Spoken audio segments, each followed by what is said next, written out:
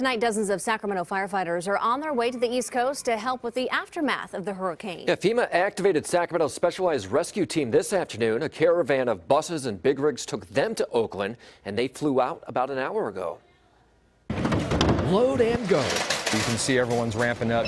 These urban search and rescue members have just 6 hours when the call comes in to pack up their gear and get on the road. It's a large task. From boots to boats, the team carries all the specialized tools and supplies they need to be self-sufficient. We can get in there and basically operate on our own to be able to search, do recon, and do actual live rescues if we need to. Brandon Budd and his K9 Josie are among the 45 firefighters and 4 dogs heading to the storm zone. She's able to sniff out live victims that may be unconscious or buried. It's something Sacramento's FEMA task force is used to. They've deployed in the past to Hurricane Katrina in New Orleans and Maria in Puerto Rico. We were on the first military jet to land there after the hurricane went through, and there was no services. There was no electricity, no cell phone service, no running water. The mission?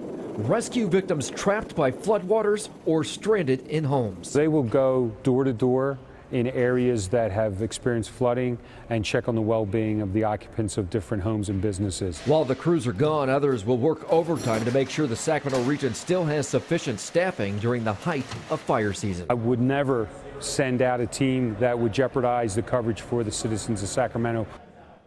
Well, the team is expected to stage in Charlotte, getting their rescue assignments tomorrow morning.